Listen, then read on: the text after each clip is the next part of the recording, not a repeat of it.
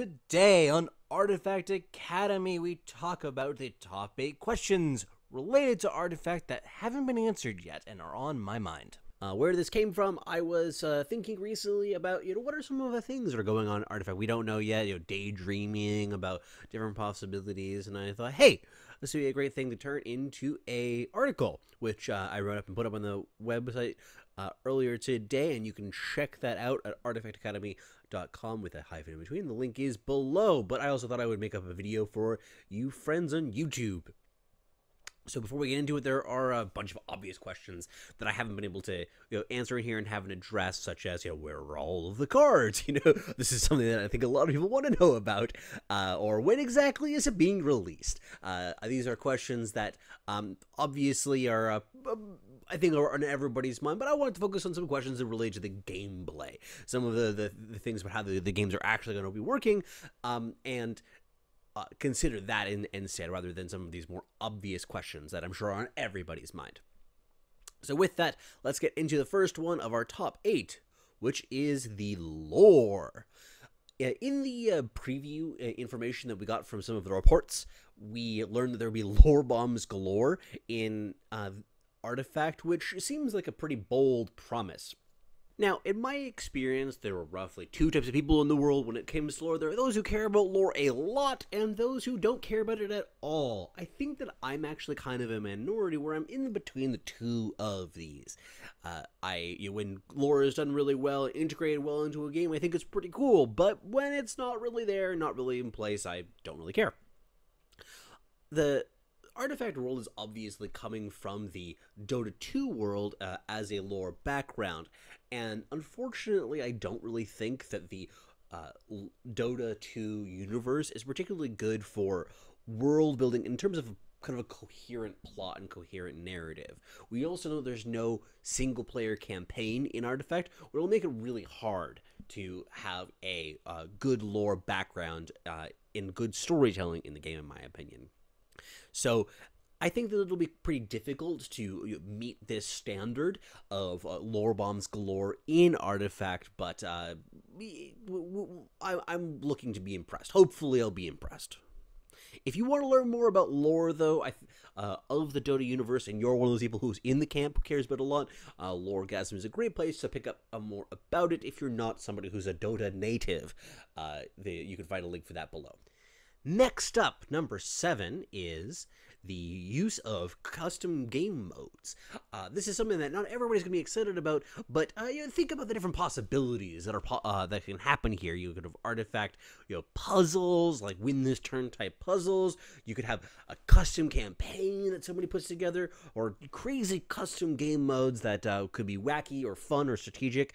I know that for me, I have a bunch of ideas that are going off in my head. What I dream about is a world in which there's a whole new game that comes out from the Artifact rules engine, the same way that we saw Dota come from Warcraft 3. And maybe it'll become in this long, strange tradition of all these games that have come ultimately from Warcraft. As you see here, a little bit of a weird heritage that going back a long way. Number 6, we have active items. This is something that we haven't seen a whole lot of yet, but the one that we have seen, Blink Dagger, seems to be pretty important. What we know so far about it is that it gives +2 attack, but it also has the active ability to move equipped hero to another lane. This is a very powerful mobility ability, and it could have a pretty big influence in the game. Depending on how this works, it could allow you to take your hero, equip them with a Blink Dagger, and then move them from lane to lane in order to activate spells and cast spells of the given type at your discretion, pretty much wherever you want to, which is really powerful and could have big impact on deck construction. Now, we don't really know how active items work, though. Is it something that you are able to activate them whenever you want? Is it something that you can only use them as soon as you equip it, or is it a once per turn type of thing? And the exact way that those rules work will make a big impact on how powerful active items are, particularly something like Blink Dagger, which, if you're able to use it multiple times per turn, could be kind of abusable, which would be kind of sweet in my opinion. Next up, number 5, we have unit keywords. Now, I'm a pretty big dork when it comes to unit keywords, when it comes to card design sorts of topics, but I really think that unit keywords are a fascinating part of the game, and I really want to know what it will be in store for Artifact. You see here, a classic, Magic card that has probably one of the most iconic keywords from the original Magic, which is of course flying. Flying lets you fly over ground units and evade them, so it's both powerful and evocative and interesting as a way to play the game, an element of the game. So not only were these in Magic, but you see this in other games as well, like Hearthstone and Shadowverse, Soulforge, and Eternal. So why do these show up so often? Why is this such a common part of card games? And it's not just because people like them or are used to them from other games, but it has a lot of good effects on the game design. One of them is simplification and simplifying different types of cards that fit together. For example, let's imagine a mechanic or a theme that Valve wanted to push of hosing armor and stopping units that had too much armor, countering units with armor. You could have a bunch of different cards that each had their own individual way of handling this. Some of them that remove armor when they come into the battlefield, some of them that remove it on attacking. But one way to handle this is that you just group them all together into one mechanic called something like armor piercing. And what this does is it allows new players and old players as well to understand them all together as a unit. Makes it easier to process mentally and as one element of sort of what it offers. Another is that you can then use these abilities in other places too. So you can imagine cards that give armor piercing, take away armor piercing, or then care about cards with armor piercing as well. The final reason for using keywords is flavor. You see here a big Manticore flying in the air. This is coming from a Magic card that has flying, which has this powerful imagery and real-world connection that people will find fascinating and captivating, and so using something like keyword abilities is a great way to capture that flavorful connection. In the case of armor piercing, you can imagine that skilled assassins could use this and shows their ability to get past the defenses of the opponent, or big burly creatures that can just smash armor and don't really care about it.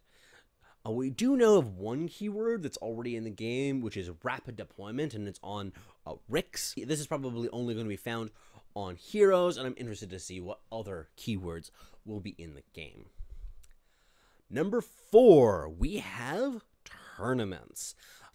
In the initial presentations and reports that came out from Valve, we saw that they were promising tournaments would be an element of the game from the very beginning. We don't know what these are supposed to look like, though, and what they mean by tournaments, and that'll make a pretty big difference of how important these are.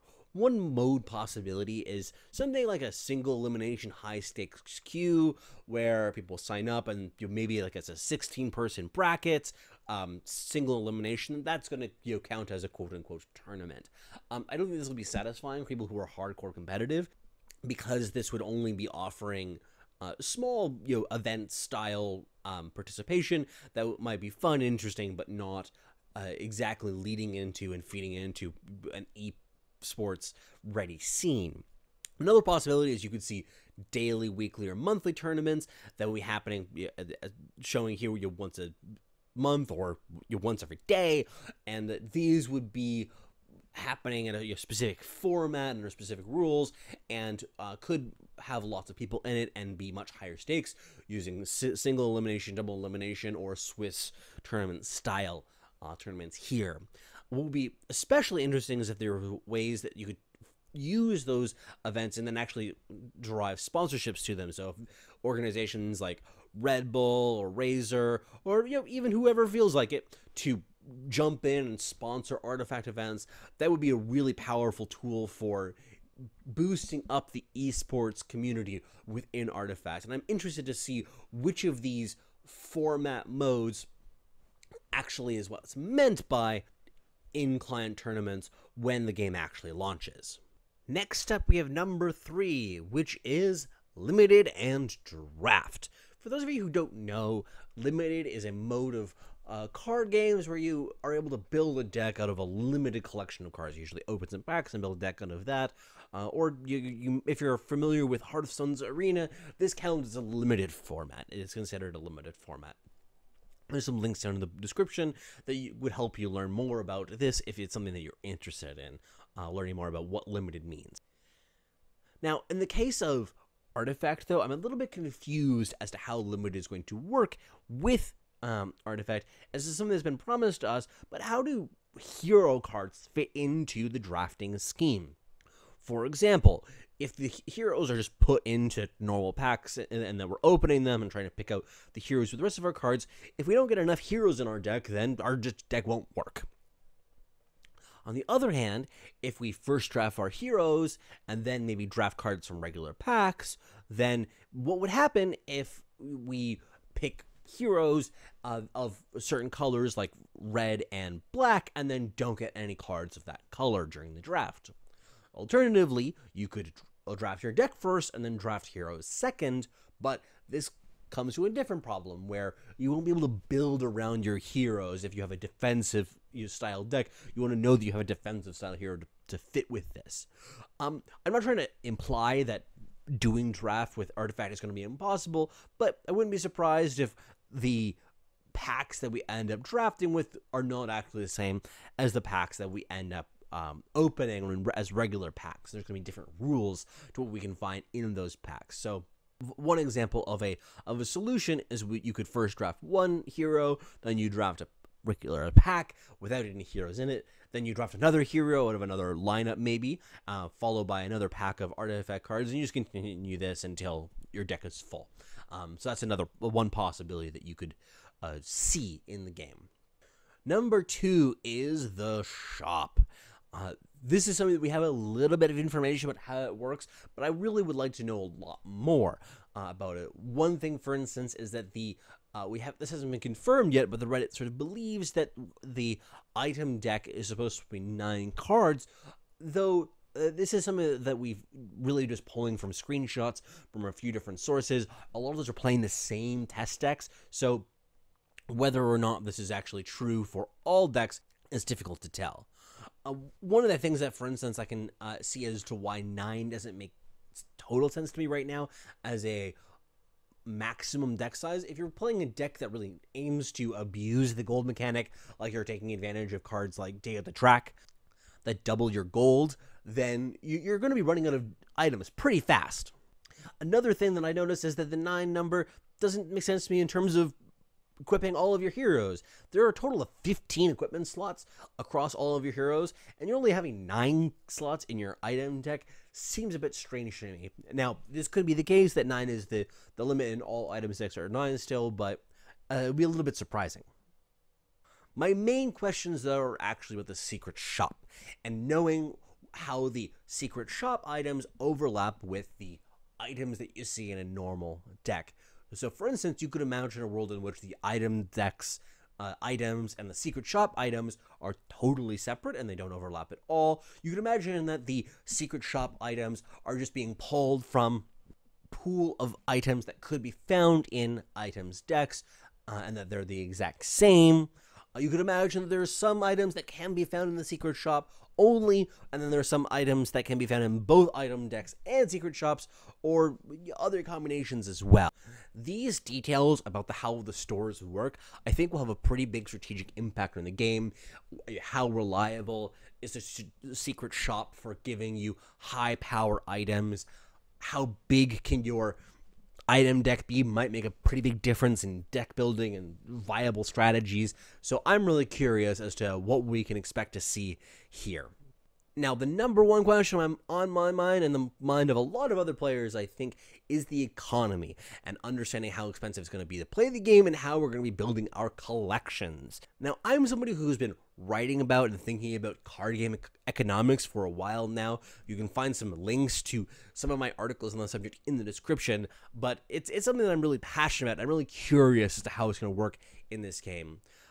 Artifact's choice to go not free to play is incredibly bold given what you see in the ecosystem. Not only is this different from the economy model that you see in Dota 2.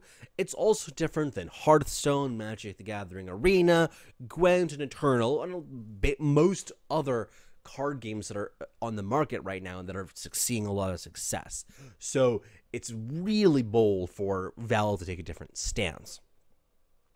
I also think that the success of an economy and how happy people are with the economic model makes a big difference in the success or failure of a game. And especially in the age where loot boxes are becoming increasingly controversial, the gambling authorities are starting to paying attention to them and wanting to regulate them, and then there's also been a number of really high-profile failures and slip-ups by major companies, people paying increasing attention to the subject. Now, some of you may be saying, wait a minute, this has nothing to do with gameplay. You said at the beginning that you wanted to focus on the gameplay. Well, this is one of my strong opinions, is that anything that happens inside the game is part of the gameplay. So, although it may seem like the relationship between your wallet and the game might not seem like it's part of the gameplay, I actually think it dictates a lot of the game experience in a number of important ways. So, for instance, this has impacts on the rarities that you see on cards. It has impact on the trading, which is kind of a mini game inside the game. It has influence on the pack size and what the contents of the packs look like. It has influence on things like the rotation or the existence of extended formats or eternal formats within the game. I'm going to be releasing a video on this subject really soon, talking about my theories and opinions on what this might end up looking like for Artifact and what it means to the game to be going with a not free-to-play economy, but we're going to leave that until next time. I want to thank everybody for coming to hang out with me today. If you haven't had a chance, please check out Artifact Academy, the website that's I'm working on to help create all of this content and release this content. Of course, please like and subscribe to support this video. Share this in various social medias with your friends that are passionate about the subject. Be sure to comment, of course, any feedback and thoughts that you have. And Reddit is a great place to have conversations about your theories, about any of these questions, or maybe share your own top questions if there's any that I missed. Thanks again for coming to hang out, and I'll see you all soon.